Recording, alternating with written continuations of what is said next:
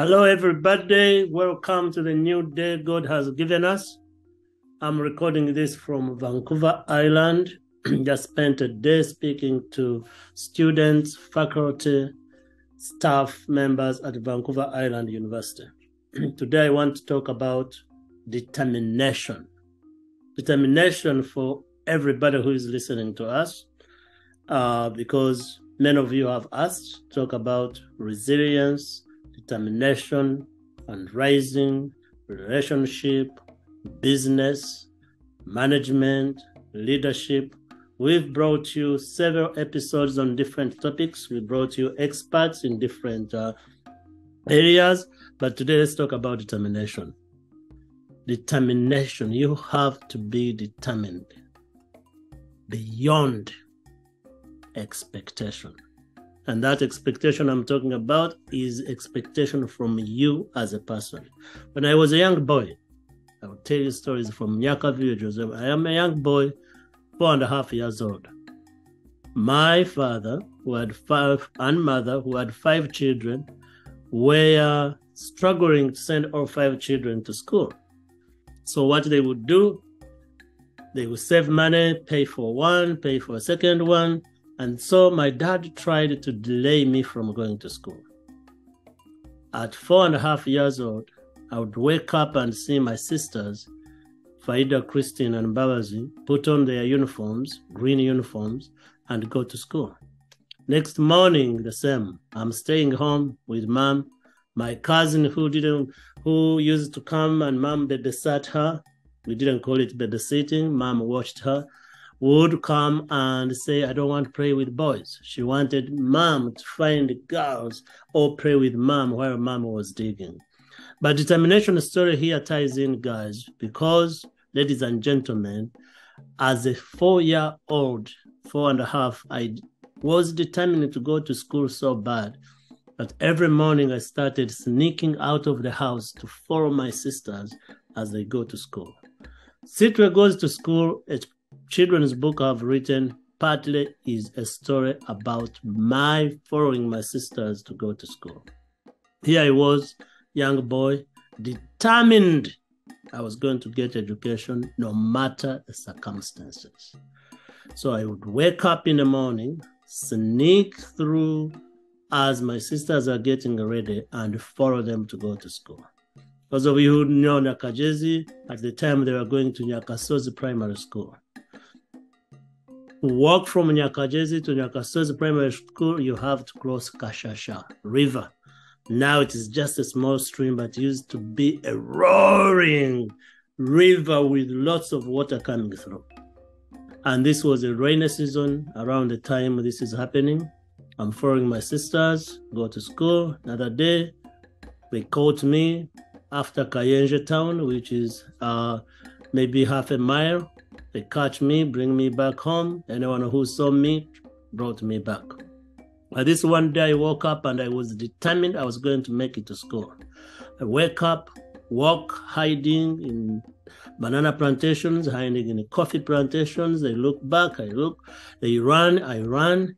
We go, closer to Kashasha. Kashasha River was filled with water.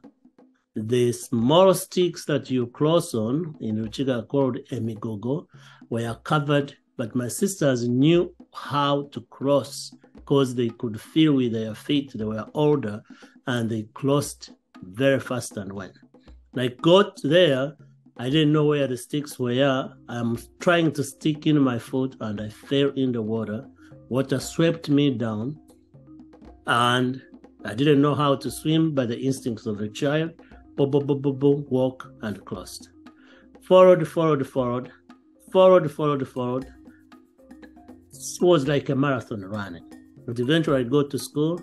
I get there, look at everybody was wearing a uniform, khaki pants and white shirt. Here I am, I don't have a uniform, I don't fit in, so I decided I was going to go down and look into the classroom through the window. That's exactly what I did. I stood in the window, I'm looking inside, and next thing I hear is my father, Eric Kaguri, standing behind me, his hands closed. TJKshares Kaguri. Ladies and gentlemen, when my dad called you 3 names, you were in trouble. And I knew now I'm going to get a spanking. Oh, what is he going to do? He starts walking. I follow him. Please beat me. Please do whatever you want to do. And he runs and walks. I have just walked what sounded like a whole marathon. And now I'm walking back, following him to go get my punishment.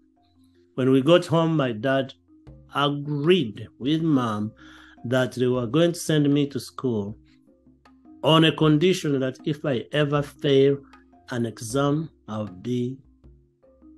will never go back to school. And ladies and gentlemen, at 4.5 years old, I signed an agreement with my father, oral agreement.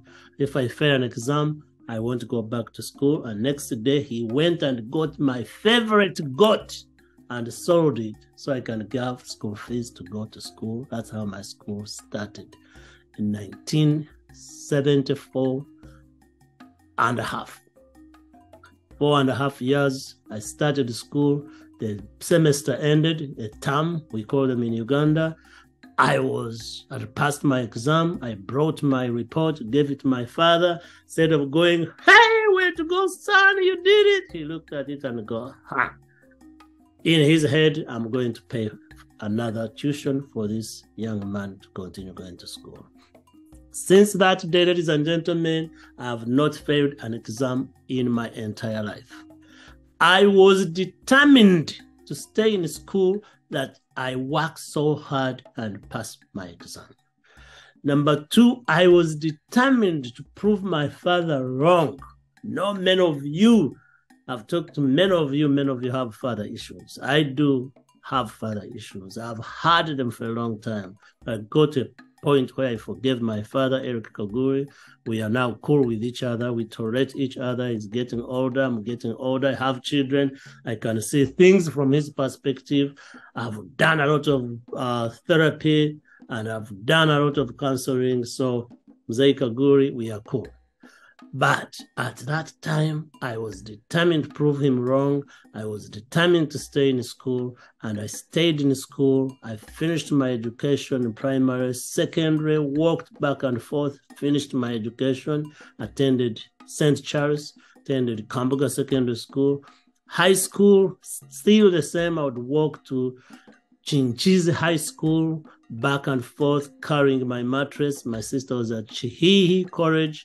We would carry her mattress and go all the way to Chihihi and back. Many of you from Kanungu know these places. I was determined, and to this day, ladies and gentlemen, that determination still carries me. Makerere University determined, Columbia University determined, Indiana University determined, working at Michigan State University determined, starting in Yaka determined. I am still determined guy. A man raised by parents who can't read books. I've written 7 books, ladies and gentlemen. Determination. A man raised without ever knowing any financial literacy. I have pulled myself from scratch to learning how to save money. I am determined. Divorced twice. Traumatic experiences for any man and for any children. I've done my work, went into therapy, went into counseling, still determined to live and raise children regardless of circumstances. 3 PhDs later, honorary PhDs, I'm still determined. Man raised by people who couldn't read in an area that there is no clean water, determined and brought clean water, built libraries so others can also have a level where they can do things they have to do. Determination, ladies and gentlemen, is huge, but all comes from you, from within. You can be broken down by just simple things, by a bad message, by somebody talking about you, but you have to be determined to succeed, determined to work hard, regardless the circumstances you are facing. Right now, when people see me recording from Vancouver, recording from Los Angeles, recording from New York, on the plane, they think, oh, it is so easy. It is determination to succeed. Yesterday, I traveled for 14 hours. 6 a.m. in Michigan, drive an hour and a half to Detroit, get on a plane, get to Seattle, wait for 3 hours, get on another plane to Vancouver, wait, get on a seaplane, wait. I was determined. When I arrived, Professor Graham Pike, who picked me up, said I had given up, that you would make it because the weather was bad. This determination is what the Bible talks about, that God helps those who help themselves. If you don't put in your work, things are not just going to burst out of heaven and fall.